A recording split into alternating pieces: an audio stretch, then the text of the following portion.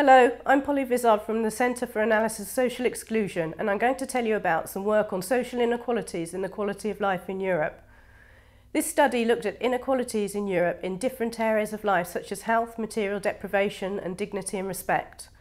It also looked at the impact of the recession and crisis on the position of different population subgroups in Europe, finding evidence of disadvantage becoming more prevalent and social inequalities widening against some indicators.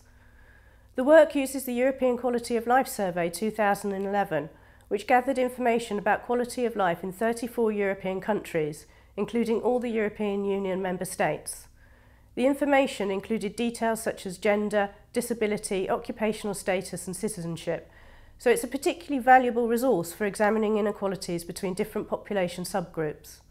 It was commissioned by Eurofound and published last year. Comparing the 2011 dataset with the survey results from 2007 also allows us to build up a picture of the impact of the recession and crisis on social inequalities in Europe. Our findings on mental health are particularly interesting.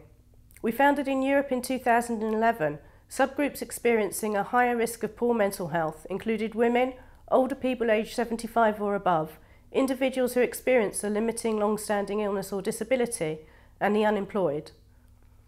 From other research, we know that there has been an upturn in suicides in some European countries hard hit by the recession. Suicide is an important indicator of poor mental health, and our findings confirm that there has been a considerable increase in the risk of poor mental health in countries such as Greece over the period 2007 to 2011. We also found that the risk of poor mental health amongst young adults aged 18 to 24 increased over this period, suggesting that the scarring effects of the recession and crisis are not limited to worklessness, but that the health and well-being of young people have also been adversely affected.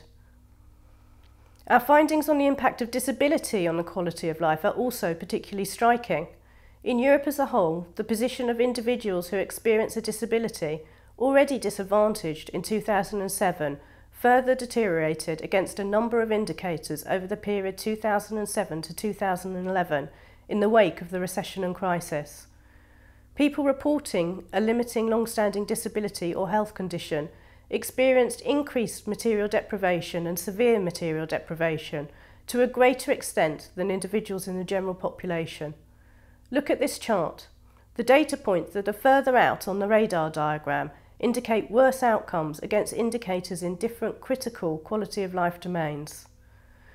The chart shows that individuals in Europe who self-identify as experiencing a limiting long-standing illness or disability are systematically disadvantaged across a number of aspects of their life, not only in terms of their health, but also in terms of material deprivation and aspects of individual life such as social support, dignity and respect, autonomy and perceived social exclusion.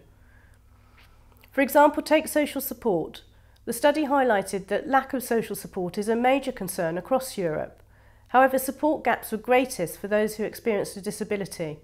As the chart shows, 44% of those who experience a long-standing limiting health condition or disability reported having no source of social support, compared with 26% of those who did not experience a disability. Individuals who experience a disability were also more likely to report lack of dignity and respect in their treatment by others. Our report contributes to broader efforts to develop new indicators for monitoring quality of life and social progress in Europe. It builds on SEN's capability approach by examining inequalities in the distribution of substantive freedoms and opportunities, as well as on the findings of the Commission on the Measurement of Economic Performance and Social Progress. If you're interested in knowing more about the project, a summary can be found in the case annual report. Our full report can be found on the Eurofound website at this link.